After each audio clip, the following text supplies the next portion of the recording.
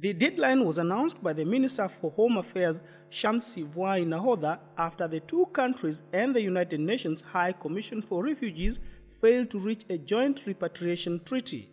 He told in his conference that was also attended by the resident UNHCR representative that the tripartite party-owned disbandment of GUSU camp with more than 60,000 Congolese refugees was not signed after the UN Refugee Agency received other instructions from its headquarters in Geneva. I have not received any instructions. I have received advice. Let me be a point of clarification. And sorry to say that I keep hearing that that's been said, that I receive instructions, and I would like to correct this before all of you. There is no instructions.